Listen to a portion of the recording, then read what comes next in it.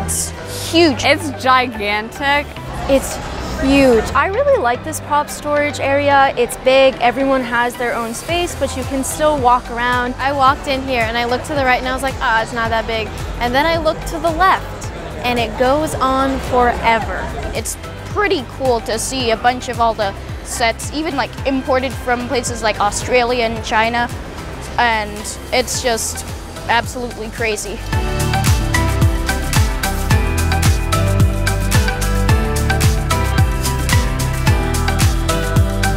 The reason why I keep coming back to DI is that I find that our schools don't have the same perspective on allowing the kids to lead and learn and create whatever they want to. So I just feel like it's a good supplement to whatever they're learning at school. I like how it introduces me to things that I didn't really know I liked and was actually kind of good at. Like, I didn't know that I was really interested into medical stuff, but here I am doing medical mystery, so. It gives me a way to like express my creativity in ways that I wouldn't ever think.